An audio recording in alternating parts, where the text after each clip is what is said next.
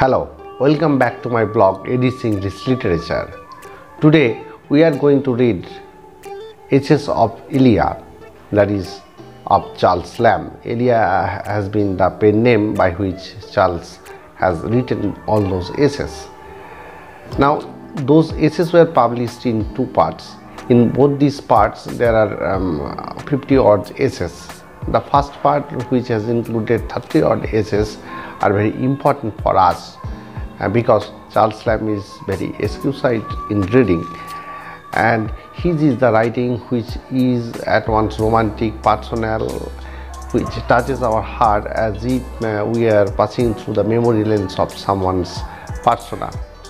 The tone is genuine. Sometimes the humor and pathos are too much integrated into the storyline that we cannot separate them individually, but these are all interested readings.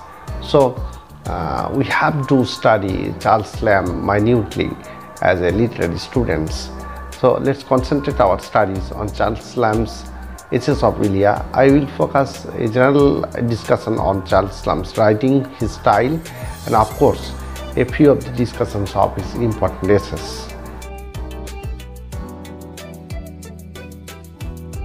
To understand Charles Lamb, we have to understand the very person, the family background, and the very schooling of that person called Charles Lamb. Charles was the seventh and youngest child of John and Elizabeth Lamb. All of his brothers and sisters died except John Lamb and Mary Ann, who survived through childhood. Born in 1775, Charles continued his schooling at Christ Hospital, and at there his association with his friendship with the different personages that shaped Charles Lamb in future artistic caliber, be it a poet, be it an essayist or a dramatist. Whatever he took into writing or become a success has some contribution from his friendship with Coleridge, with that of his friend James White.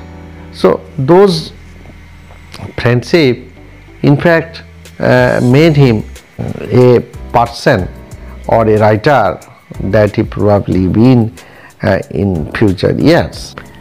In his school friendship, James White particularly was his chief intimate. But his admiration, the friendship that turned into admiration, was his Coleridge, who inspired him in his early verses, even when he spent his childhood holidays at Blackswave, Hertfordshire, his maternal grandmother, where Mrs. Field being a housekeeper, the family of plumbers. So all these years he fell in love with those early days, and that nostalgia shaped Charles Lamb. Maternal mother's Mrs. Field's house. During that visit he fell in love with a young lady whom in his essays we can find out as Alice Winterton, and in his poems as Anna. The lady fortunately or unfortunately married to a pawnbroker merchant. So the failed love affairs with that of Alice made his life a ruined one. It is not clear, or it is quite difficult to say whether his madness was the cause or the result of that breaking of his friendship. But soon afterwards he recovered from the madness, and Lamb appeared in print, and he produced writing in poems with that of friendship with Coleridge, Renoir, and others. So his poetic career started. Even he wrote a part of the play which was never a success. What gave Lamb a successful writer is his association with that of London Magazine, which he was introduced by Hazlitt in 1820. And the famous Elia essays that we are going to read is the first published in London magazine, and that publication made an instant fame, and for the rest of the English literature his essays are the assets. He gave to English prose a kind of essays which is personal, autobiographical, and he made the essays a final, laudable and lasting companionship. The memories of that person is visualized in his Essays of Elia. He was often called blossom of other men's garden, but the blending of these blossoms in Lamb's own. Through his imagination, we come a fresh and individualized caliber of writing. The matter and manner are harmonized. We find in Lamb a kind of a fine art, because he is enchantingly easy. There is no sense of vulgarity, simple choice of subject, and that subject is exclusively treated, and even a trivial thing becomes interesting in his writing. His essays are faithfully a tale of the freedom, the simplicity, the grace of light, modern, a kind of a familiarity, intimacy, with full of author's feelings and sentiments that can be told of Lamb's essays. A.G. Gardiner, a famous critic and friend, has said that the magic wand by Lamb has made everything possible in affluent writing. His writing can be an escape route from the drudgery of office work, as he had been a clerk. In Lamb's essays we cannot find out any problems, but in his memories there are pains, there are pathos. That pains and pathos are dealt with light humor, with a kind of dramatic intellect taste. He has made a fabric of words by which those pains, those memories, those reveries, those nostalgia is being soothed. With a living imagination, he has escaped like that of a flying bird from the drudgery of realities.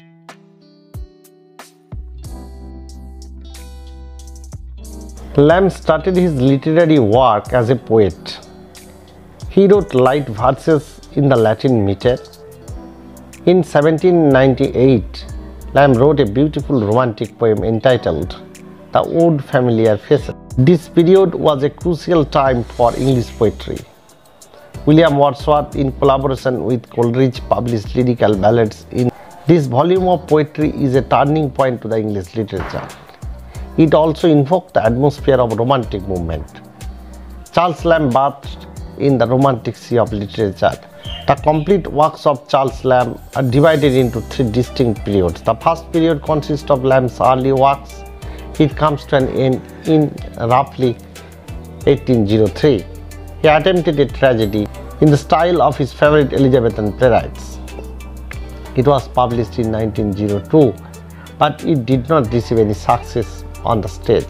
A Tale of Rosamund Grey and Old Blind Margaret, a novel, was composed in 1797 and published in next year. Along with critical study, Charles Lamb, in collaboration with his sister Mary Lamb, produced the great Tales from Shakespeare in 1807. It had a very different treatment. This may be regarded as his first successful literary venture, which was primarily written for children. This literary work must attract the reader to further study its source. These 20 tales from Shakespeare's plays were designed to take Shakespeare familiar to young kids. The tales are told with delightful simplicity and a faithfulness of their originals, not lessened by the gentle, salutary emphasis on the moral of the central situation. Shakespeare's own language is skillfully interwoven into the thread of a narrative wherever possible. Mary wrote 14 comedies and Charles the 6 tragedies. The collection itself is a landmark, rather turning point in the history of romantic movement. Just to enrich their modest income, Charles Lamb collaborated with Mary Lamb in some books for children. Along with tales from Shakespeare, they are The Adventure of Ulysses, Mrs. Leicester's School. Charles passed his leisure time by intense reading of Elizabethan dramatists. In 1808, he performed a critical literary work entitled Specimen of English Dramatic Poets Contemporary with Shakespeare. The range of this work was from Corbodak to Sartley. To Reflector, a quarterly magazine edited by Leigh Hunt, Lamb contributed two long analytical essays called On the Genius and the Character of Hogarth, and on the tragedies of Shakespeare, considered with reference to their fitness for stage representation. Both pieces were paradoxical or aggressively unorthodox. In these two essays, Lamb's manner of convincing attracts the readers. Lamb's criticism of life deals with the third period. We have received a cluster of essays from this period. Essays of Elia consisted of 25 essays, and Last Essays of Elia, which was published 10 years later, 1833. Who is Elia now? This question may arise. So Lamb himself has said as the origin of the immortal name Elia. He wanted to remain unidentified. Naturally, he took the name of a former clerk, Elia. Of course, it's an Italian name.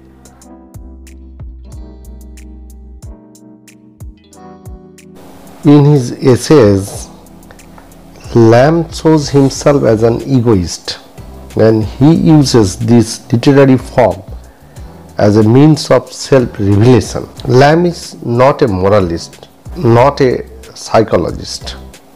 His object is not researcher. The genius of Lamb lay in his power of visualizing memories. Analysis of confession is neither he.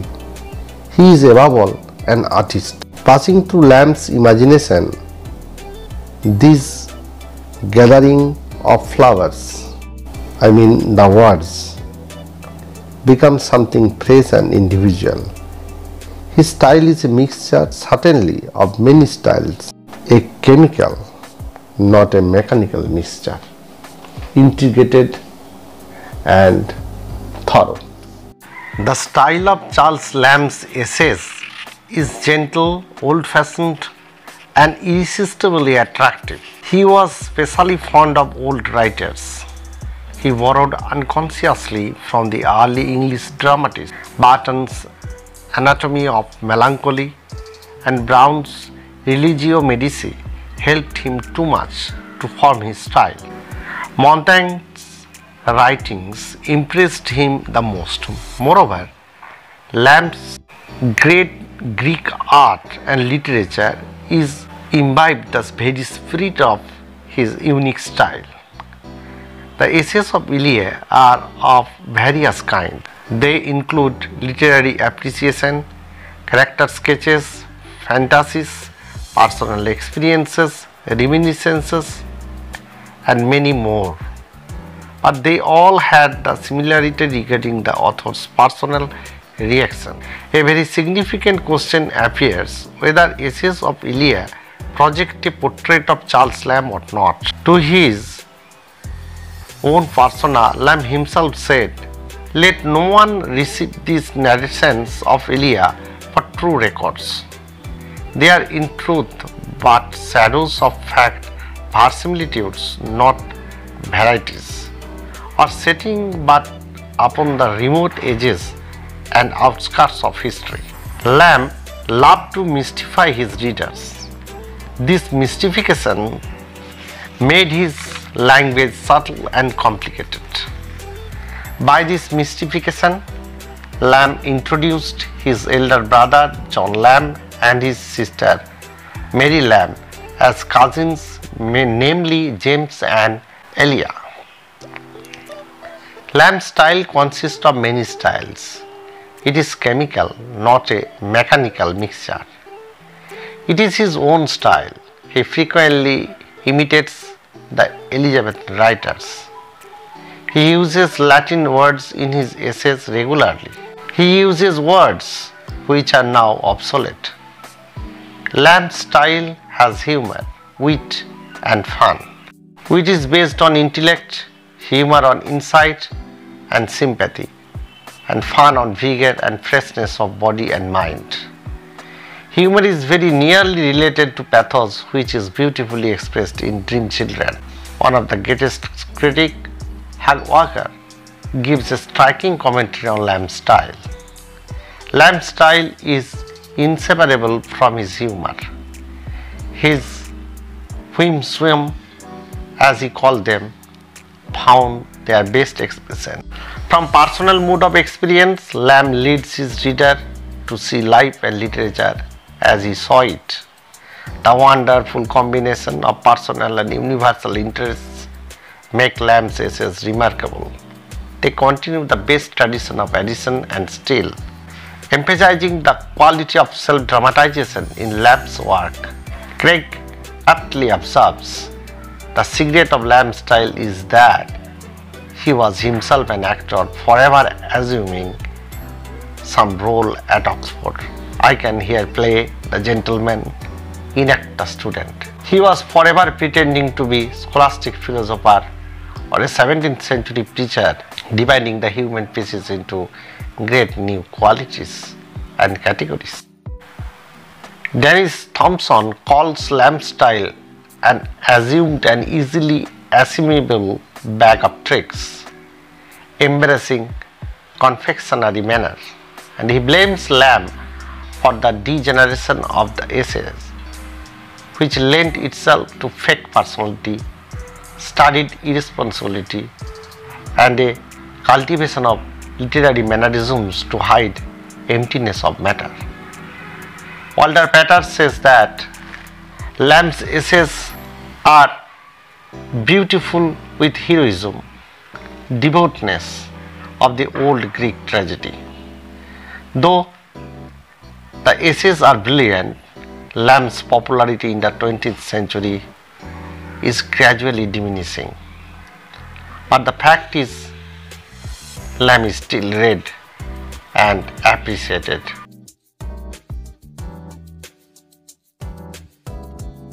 The Essays of Elia are particularly autobiographical fragments from which we may reconstruct with little difficulty the inner life.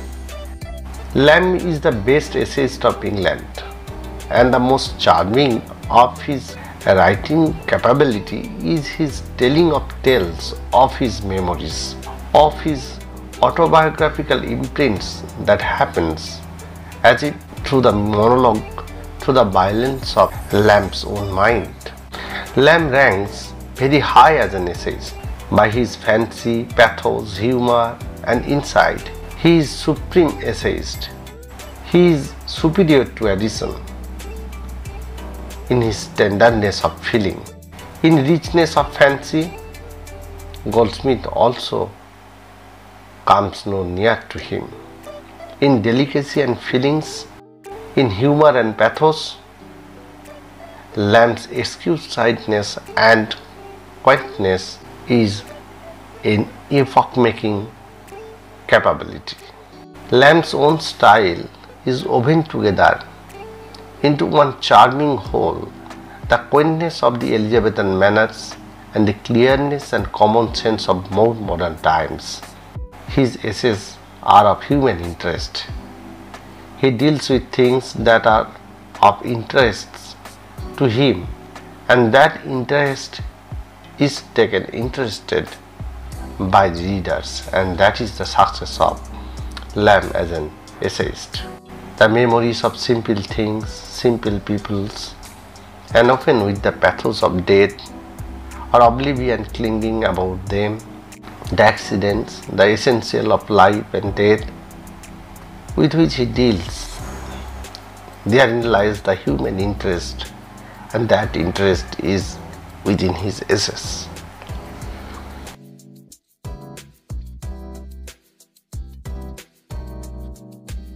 Christ Hospital 5 and 30 years ago is a fascinating account of his time at a famous school of that time.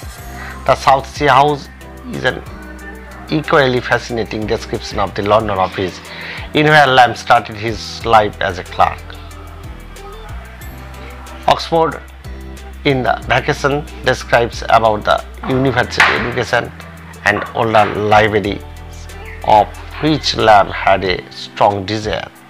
The praise of Chimney-Sweepers and a complaint of the decay of beggars in the metropolis contain the streets of London. In these essays, Lamb described his day-to-day experiences. Lamb had a kind of reverence for the sweepers. He says that they put before mankind a kind of lesson which they, when they clean the chimneys. In the nipping air of a December morning, preach a lesson of practice to mankind. In a bachelor's complaint of the behavior of married people, Charles tried to find out the weaknesses of the married people. The Old Margaret Hoy is a Lamb's experience of seaside. The Superannuated Man is an excellent essay of Lamb. He tells about the loneliness in the post-retirement period of Charles Lamb. He opens his autobiographical essay with Virgil's words, Sera tamen respixixt liberatus, liberty hath remembered me, though late. In New Year's Eve, Lamb says about his feelings regarding the surroundings, I am in love with this green earth, the face of town and country, the unspeakable rural solitudes and the sweet security of streets. Lamb's humor and pathos are specially observed in Dissertation on Roast Pig and Dream Children. Modern gallantry is the subject of general interest. In this essay, Lamb ironically remarks about so-called gallantry. Lamb got a permanent place. The subject of his essays were his childhood, his youth, his family, his native place, of course, that is London, the places he had visited or the characters he had known intimately. Through his essays, Lamb always tried to delight his readers. He never inflicted pain through his writings. He had no intention to reform the society either.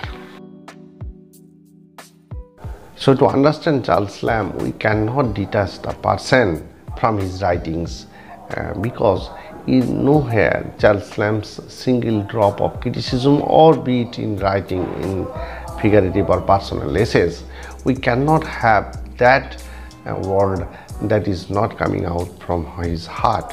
So his heavier heart, which is more burdened of his family problems, his internal madness and all those family problems that are related to poverty and those drudgery of being a clerk, and that is the only solace that we can find out in his life had been the friendships with a lot of critics and a lot of poets of that romantic era, and Legrand, Coleridge, of course, that are more influencing in his career or in his writing.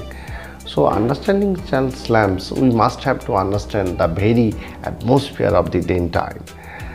One thing that is also literally striking in Charles Lamb is his great fond or great love for Elizabethan dramatists. As we all know, Tales from Shakespeare is being written by Charles Lamb, Mary Lamb, and this is the writing which is driven from that love for the Elizabethan dramatists, particularly Shakespeare. So in understanding Charles Lamb, we must have to understand the very atmosphere and the very person which we appreciate as Charles Lamb, the humor and pathos, the person who humorously taken the entire pathos of pains in his life and paints it down for our writing, and the excusate Essays of Elia is the very result of it. So, if you like this discussion, I have tried my best in editing. Like, share and comment, and of course subscribe.